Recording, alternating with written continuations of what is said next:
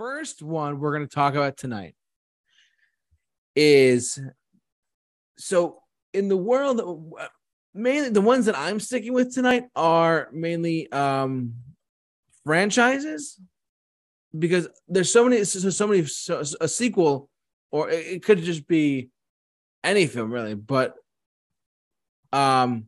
truthfully, if you really think about it, some of the sequels in the franchise might not be the best either. And honestly, everyone, I'm here to just point this out to everyone that for those of you who don't know, my favorite movie in the entire world is Indiana Jones. It's Raiders of the Lost Ark. It's not called Indiana Jones and Raiders of the Lost Ark, but it's called Raiders of the Lost Ark. Now, the first one is an all-time classic amongst the pillars of Hollywood. The second one, which was Indiana Jones and the Temple of Doom. This movie got some hate by parents, by fans, to an extent for violence and the use of like ripping a guy's heart out and stuff like that. We talked about this movie when the PG-13 rating came. We were talking about how the rating system of the MPA and stuff like that. But this movie,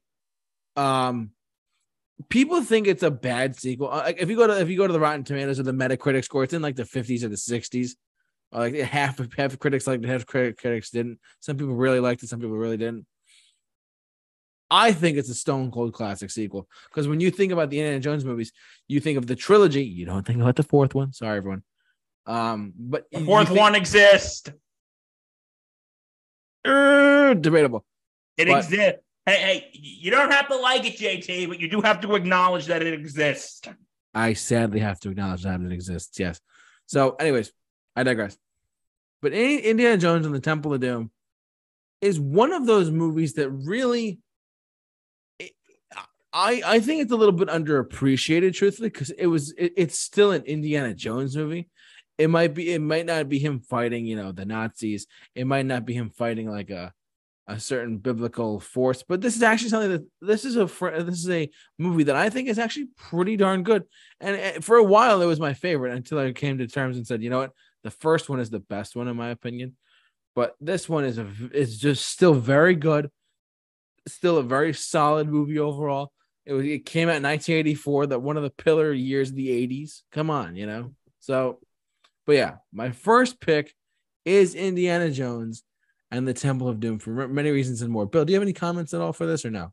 I'm going to be honest with you, JT. I am not a big fan of Temple of Doom. Okay. But I can see why people say it's underappreciated because when people think of the Indiana Jones movies, they think of Raiders of the Lost Ark or The Last Crusade.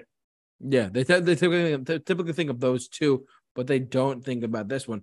And I think this one gets a little bit thrown under the bus just a little bit. But that's me. So, okay, I can see that. That's just my opinion, though. I mean, I when I think of this franchise, I think of it as a trilogy, and then they made a fourth one. But this is still part of the trilogy. This is the second film of the franchise. Mm-hmm.